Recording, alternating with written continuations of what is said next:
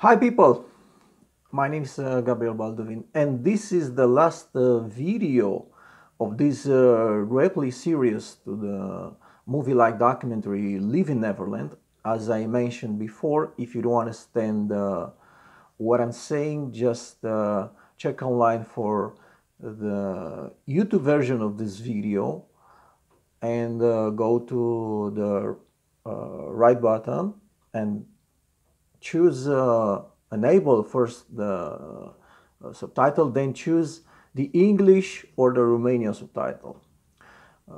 I've noticed that some of you use phones to see my videos, and the YouTube application, the YouTube app for phones doesn't have those settings, and that's why I'll try to speak more rare and more clearly, so you won't have to search for the subtitle. However, if I fail and you still don't understand, then you just have to wait until you get home and see it on wider screen devices like laptop or tablet. Then just check in the YouTube account history, and eventually you'll find this one or the previous ones, and from there you can enable the subtitle. Now I'll make a short description of the previous three videos that I made. The first one describes the short sentence lies and manipulative techniques to influence people to believe that Michael Jackson is guilty. The second one, I covered big lies covered in psychopathological mistakes and very rare symptoms that these two men said they had. In the third one, I have shown five possible interests to lie about Michael Jackson, like I think these two men did. And also, I try to diagnose them after the Diagnostic and Statistical Manual of Mental Disorders criteria. If you get bored or listen to me, or don't have time, but still want to know what I'm talking about, then go to the first video. There's a longer summary at this first part. It covers somewhere between 30 and 40 minutes, and you're done. In this video, I'm gonna first analyze our own phobic predisposition that tend to take every sign of aggression or threat as a fact. Well, this is what basically makes some people believe that these two men tell the truth without fact, without real evidence. And of course, like I promised, in the second part of this video, I'll discuss the hypothetical possibility of Michael Jackson being guilty, which I don't believe anyway, like I've already stated in previous videos for many times.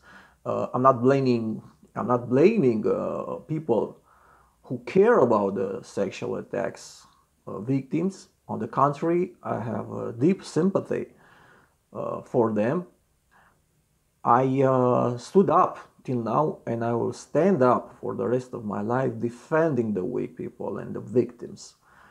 And but like I said, these two men don't look like victims to me right now. They are just two thriving, wealthy men that reached this position inside a society because of Michael Jackson. And their fortune is up to $1 million for Wade Robson, and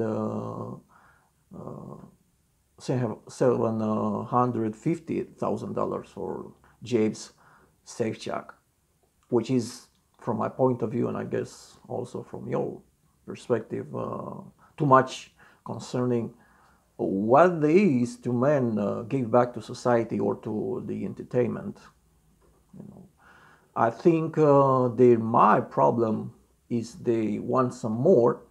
They are too greedy, and without a proper justification for that, that's the problem. Well, we all want more, thanks to the consumerism culture that infested us. But we simply go and work for more. Well, they beg for more in a very aggressive and destructive way. Actually, the greed is a wide problem for nowadays society, and wanting more helps the economy is true. But unfortunately, that mentally disorders the people, as I pointed up in a second video response. And then we associate our general mental turmoil with a no conclusive frustration, easy frustration.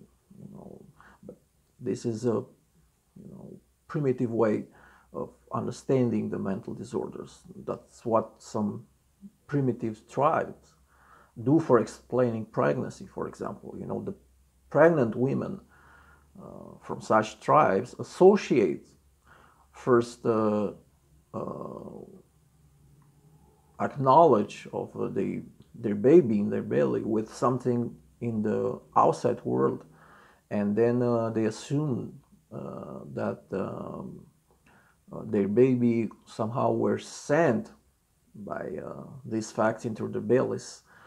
That's the way the nowadays common people explain the complex mental disorders, like I said, and without proper knowledge, and of course without much information from a still low level of mental sciences, neuroscience, neurology, and all kind of science that deals with the brain. Some very important figure in studying the brain said that we know about the brain right now what the middle-aged society knew about heart. So we found from here. Well, the severe mental disorder, it's a long multi-generational progress and process. And as we can see, this consumerism that implies working hard mentality is is the one that actually brings sufferings into our soul, like depressive disorders. It's not okay to blame Michael Jackson for that, as it is the white society's fault, actually. It's us that we're hurting each other, and we're hurting ourselves. These two men accuse Michael Jackson of sexually abusing them, while we don't actually see clear signs of severe mental disorder symptoms that they are that actually are conditioned by early sexual abuse. In my previous video response from this series, I emphasized 10 of such severe mental disorders, and these two men don't fit either one of them. They don't match their criteria to be included into. And for now, there's no prejudice done concerning their former relationship with Michael Jackson. So until we see such wasted and collapsed lies from them or other former Neverland sleepovers, for me there is no prejudice done. Let's wait and see if something will contradict these facts. But for now, we don't have such facts. Unfortunately, our own traumatic experience reflect into our perception towards this issue of sex abuse and criminality in general. We tend to believe these men out of our our own sufferings or other people's sufferings, you know, that we empathize with. The truth is that in this world there's a lot of abused people. A lot of women were raped, and there still are raped today. And even a lot of kids were molested, like we know. This is a cruel reality of our civilization. Most of us know someone from our family or from our entourage that has been involved in such crimes as victims or perpetrators. Most of us are upset about it and want to repair somehow these things. It's normal, it's natural. Some of us, you know, inherited a spectrum of mental scars from their genetic 3 experience traumas. So people like this are said to become either phobic or too aggressive towards this kind of situation, you know. In the first case, they tend to avoid future traumas. In the second one, they confront it and want to revenge on it. Well, these people tend to believe the idea induced by this movie-like documentary that Michael Jackson had sex with the kids, with these kids. This is the most common mistake that all the victims usually do. They blame everyone after, and this is also normal. It's normal because their mind and behavior take further cautions in order to prevent future traumas, and that's good for them. But wait a minute, think for a while. If they see everyone as perpetrators, that doesn't necessarily mean this is true. You know, there are a lot of phobias in this world, a lot of fears, unjustified fears. People fear from children, fear from small or too large spaces, fear from birds, and so on. And some of the fears are justified, like fear from snakes or from sharp things that could hurt people. But other simply don't cause no harm whatsoever. These creatures and objects have no potential harm in them. But there are people that avoid them because they perceive them as dangerous. The people that believe this movie-like documentary are halfway that road. You know, they're close to a phobic person. But let's look at the facts here. Let's not blame Michael Jackson for them. And for that, you know, this is their problem of perception. For now, we have 3 or 4 or 5 or whatever kids that complain that Michael Jackson sexually molested them, but we have hundreds and thousands of kids who visited Neverland, and we have also other tens or even hundreds who slept over in these bedrooms over the years. It is not enough to declare someone guilty of child molestation. I don't think it is. Let's wait to see if over the years will come up other depositions. Until then, we have nothing against Michael Jackson. Let's focus, people. The statements are nothing without facts. They can substitute the facts. And this is, I guess, the most problematic aspect of this movie-like documentary. It shows only these 2 men, and the other 2 previous accusers against Michael Jackson. But we don't have the other side's opinion. You know, where are the psychologists to show the other version on the matter that I have shown? Where are the judges? Where are the FBI officials? It's not that we should necessarily take for sure the force institutional authorities. You know, they are not always to be trusted, but there must be something else than talking. Until then, Michael Jackson is innocent, and its legacy must be respected. But like I said in the first video, I take into consideration that one of them or both have spoken the truth or the partial truth about Michael Jackson. Because like I said, right now they look like lying. And there are nothing that proves that he sexually abused them.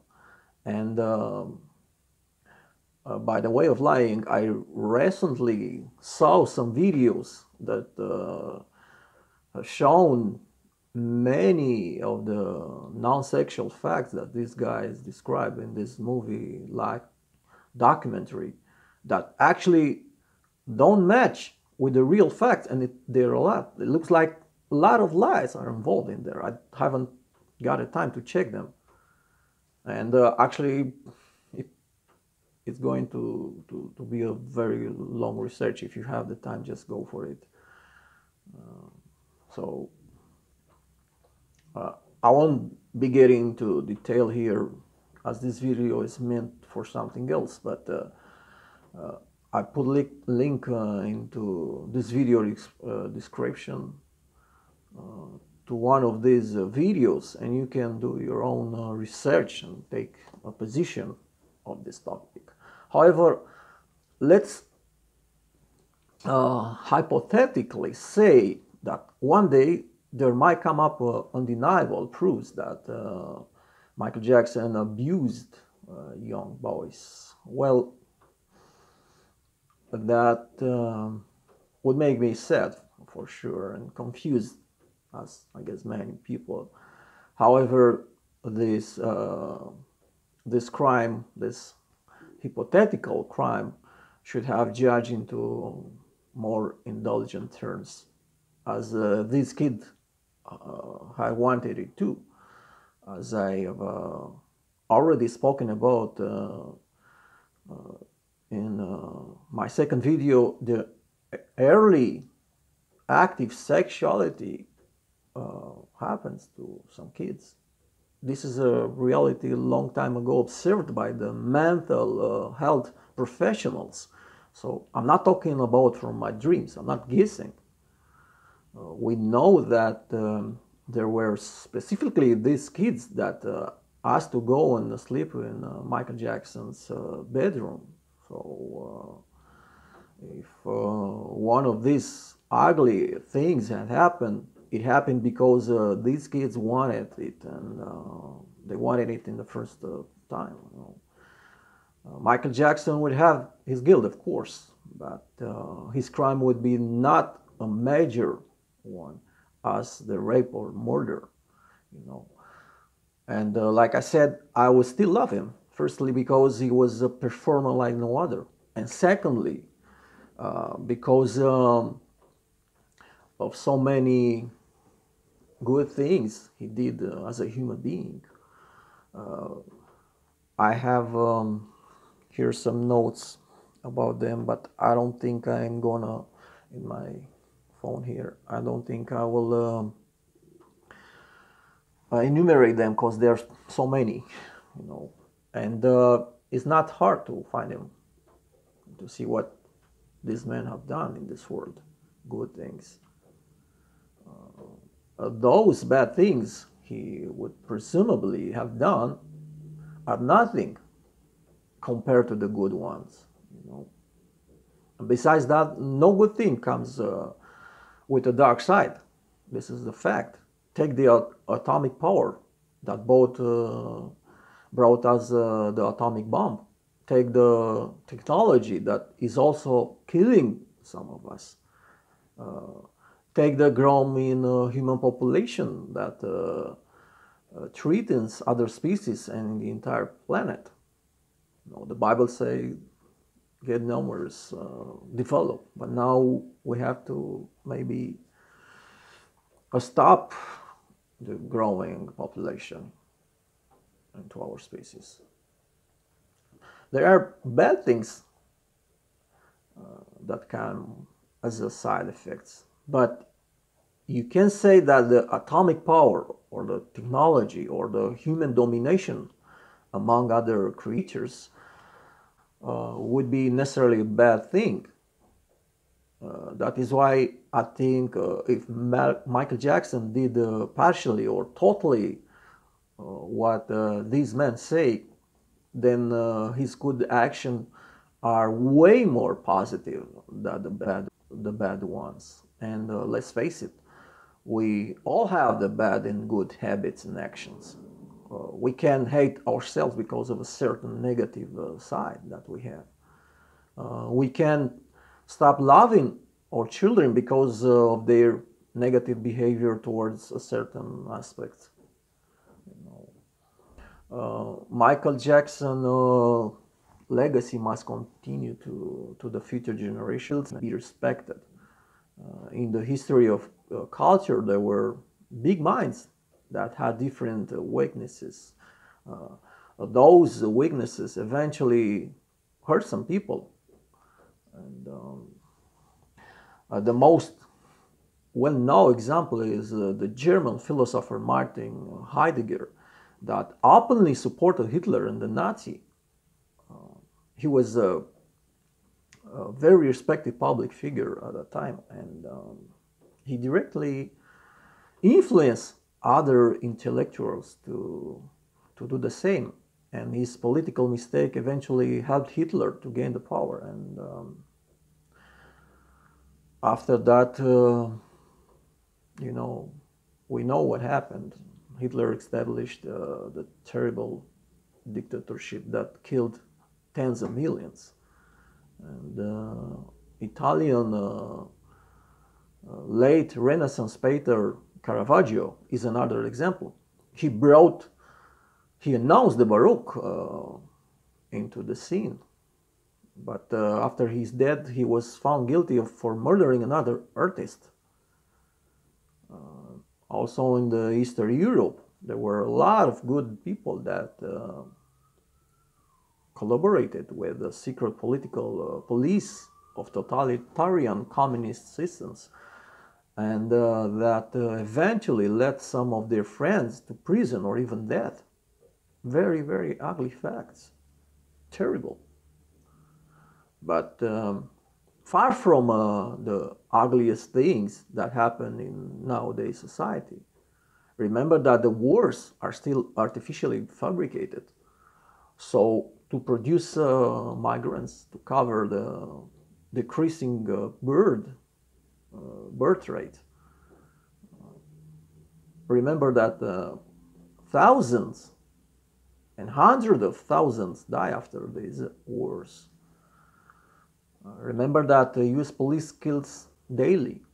Remember that nobody wants to dismantle US big city suburbs gangs that terrorize citizens, because these sadistic people that govern our society need wars. They simply are feeding with people's sufferance, and that's why they protect those gangs, whatever bring sufferance to people's soul. They are the real murderers. These actions are the real crimes. If Michael Jackson presumably kissed some boy's genitalia, which again I don't think he did, well, that would be nothing compared to these major crimes that our society participates to. but these people have the place in their they have their own place in a history of culture, as Michael Jackson himself has. These big figures. For several decades, Martin Heidegger was marginalized by the post-Nazi German society, but they soon realized that one bad fact won't wash away the truth that he was a great philosopher.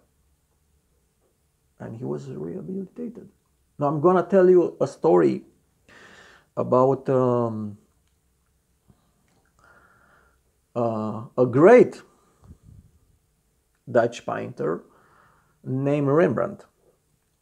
He was a very successful painter until he painted the famous The Night Watch. The Commandant Franz Benningkoch.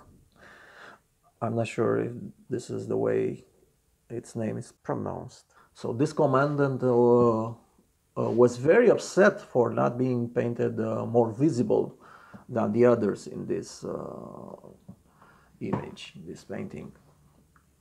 So he wanted revenge. He stopped buying from Rembrandt anymore. That event involved a kind of domino effect. All the Amsterdam aristocracy followed him as well. And eventually Rembrandt went poor.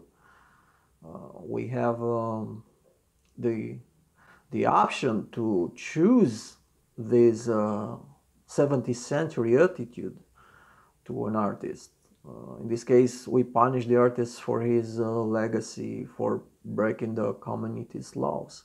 Or we can choose a 20th century attitude by separating the human weakness from the artistic and cultural magnitude. Of course, those who want to have such reaction and live in the 17th century are free to do it. But the fact is that Michael Jackson is part of the history of culture, and he will be loved no matter what. And the end of the 4 hours movie-like documentary, we see Wade Robson burning a Thriller jacket copy and some stuff he was given to him by Michael Jackson himself. Wait a minute. I thought you say he was larger than life. Your sister said that she's respecting him as an artist. Now, from your gesture, I conclude something else. I understand that if you would have the power to the entire Michael Jackson legacy, you would simply burn it just like that.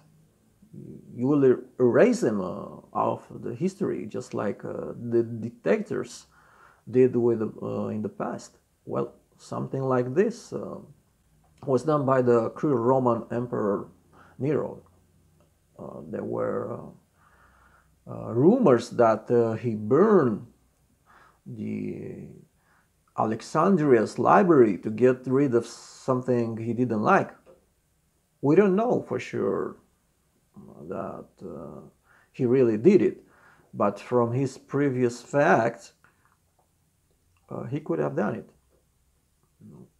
The 9th century Byzantine iconoclasm burned thousands of beautiful wood panel paintings because of the ideas that God can be represented. Closer to us, the Taliban destroy ancient sculptures because of religion.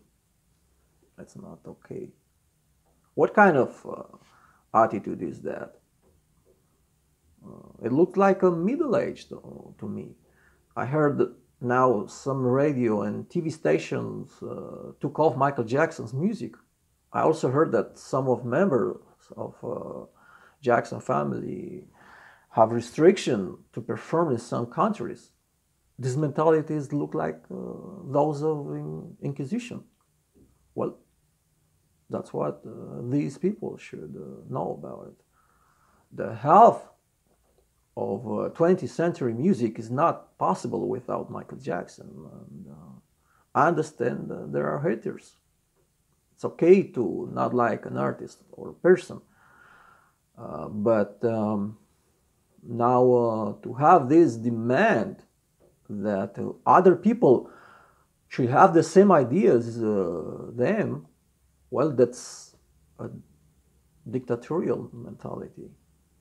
I've seen several Michael Jackson diehard fans that eventually turn off into supporting other styles or other bands, especially heavy metal bands.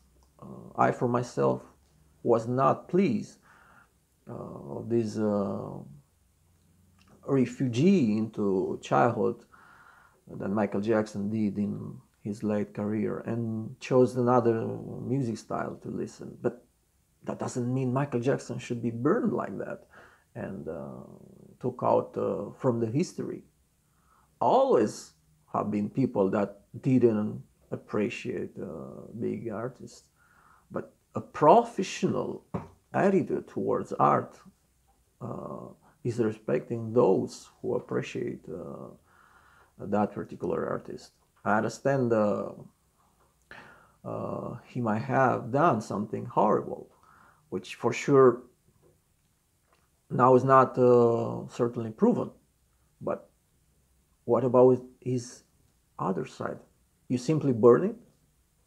After this logic, the culture should delete Caravaggio and Martin Heidegger out of history because they did something wrong in their private lives. No.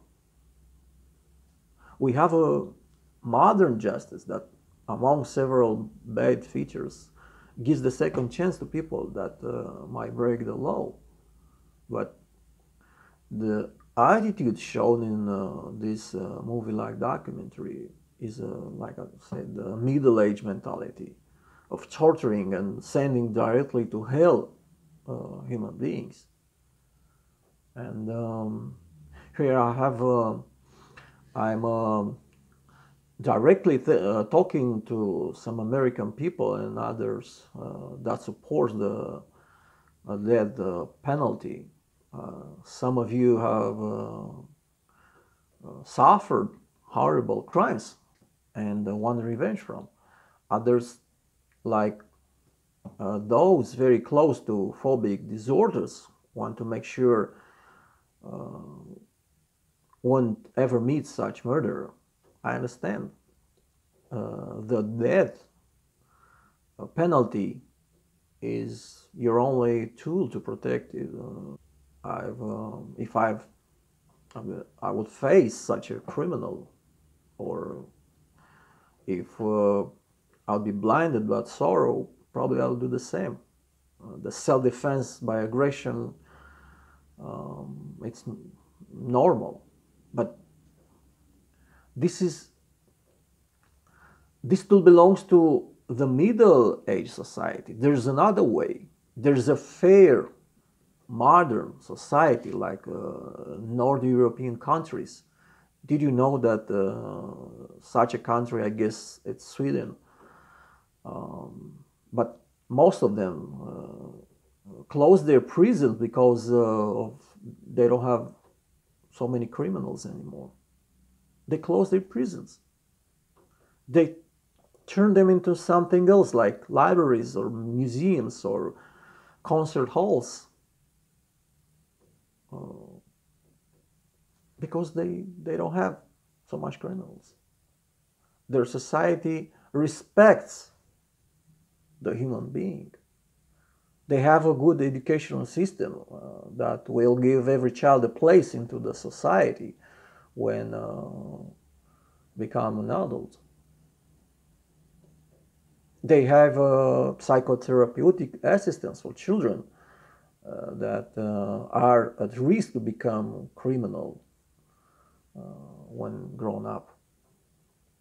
What your American society does, and not only in America here, unfortunately, there are such profit toxic societies here in Europe and Asia too, especially China. what this society does? The opposite. The main interest in these societies is the profit, not the human being, which is abnormal. The corporations and rich people in the world only want to suck up the profit out of the people. If you don't work hard, then you can find a job. And then you're excluded out of society after they were very, very careful for you not to learn to live and survive outside the system. Do you remember how every USA president's statement state about no child left behind? Why this statement is not continuing to no human being left behind? Remember the quoting from the previous video that 39.7 million US people live in poverty today, as the US Census Bureau has reported in 2017. So where's the fair society here? Where's the no child left behind attitude towards these people? And unfortunately, in spite of our certain freedom and wealth, in spite of that, the US look very much like a middle-aged society for the lower base of the social pyramid. The gap between the rich and poor is a sign of not fair society. Well, to work hard out of fear of being socially excluded, it's another kind of slavery. That's a modern modified slavery into a wage slavery that I've been talking about in the second video. That's the origin of hypersthenic disorder that I've been talking about. And few mental health professionals recognize it as a disorder. But this disorder is the foundation of every severe mental disorder, as I shown in my online free book, The Dynamics of Abyssal Psychology. Well, they cultivate this hypersthenic disorder into our soul. So we'll work harder and get them rich, because that's what we do. They make you believe that working hard will eventually make you rich, but that's a very, very low probability. The new masters are more likely to get even richer out of your hard working, like in every slavery society. Well, some people can't cope with this social pressure of hard working and eventually commit crimes. I think the most unfair society is such a profit society. The more unfair society, the more criminality associated with. And some of them are major crimes, as you hear about it daily.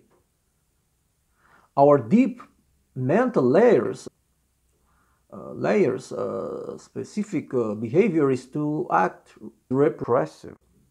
And that's what some people with psychological experience concerning Michael Jackson. They tend to forget the good things that he did for this world, out of the darkness revenge on their experience or transgenerational inherited traumatic experience. But the repressive justice doesn't solve the problem's root. On the contrary, this revengeful predisposition for making repressive justice only sends the traumas to the others and eventually to oneself, to our own person. The repression justice fails every time. It is more like a parent who keeps beating his children. That's what our society does with the criminals. They punish them after, instead of creating a more equitable society, more fair society that gives a chance to everybody to live a decent life. It is more revenge justice than solving the problem from the roots. All the social engineer happens because of this middle-age idea of justice by repression. The huge number of casualties follow by the U.S. invasion in Iraq happened because a lot of U.S. people connected with the 9/11 and believe in the social engineers' manipulative lie about Iraqi leader having chemical weapons, remember. These engineers simply wanted to have cheap Iraqi oil. And some of those who supported this manipulative news engineer eventually lost someone in the bloody Iraqi war that came after. Cheap oil paid with human lives. Huge profit paid on human lives. This is what our society looks like today. And this repressive mentality wants now to destroy Michael Jackson's legacy. Well, no way. Michael Jackson was a kind of person. He was not Jesus, of course. He was not a saint. But he was a much better person than most of us. Like I said in the previous video, if Michael Jackson had done what these two men say, which I don't believe, that would be not rape. And that would mean not a major crime. These men had an active sexuality as prepubescent kids. Such infantile sexuality exists among some children. That's a fact. He would have made a crime, of course, but these kids wanted to. And they kept saying that they were the ones who asked them for sleeping in his bedroom, like I said. So that's your problem, not Michael Jackson's. You know, of analyzing this, his presenting crimes and judging it. You know, Michael Jackson is dead now, but his legacy will continue no matter what. So it is your problem, your way of understanding the culture and your way of inserting into society. You're a hater, and not Michael Jackson only, but on the community itself. You hate your neighbor and even your family that ambivalently also you love. And most of all, you hate yourself, not also ambivalently love. You have to give up your American dream narrative. This is a fake and misleading ideology. And Michael Jackson, I think, is the best example for this. He worked like a slave from the very early age. And of course, at one particular point in his life, he was very wealthy. But right before he's dying. He was in debt. Some say he was minus 400 millions. He spread, of course, most of his fortune to charity, is true. But what kind of society is that who rewards like this, I guess, the most workaholic person that ever lived? He was so workaholic that he was not able to sleep in the night anymore, thinking and working. That's why he hired a doctor that they say eventually killed him, to make him sleep. He couldn't sleep. That's what hardworking mentality, like American dream, does to every each of you. That's not the American dream. That's a nightmare. This profit society, it's, I guess, the most sadistic of all that ever existed. The human suffering is bigger than ever in history. I've shown in the previous video that about 80 to 90% of population is suffering from a less or more severe mental disorder. At least in the past society, mass killings,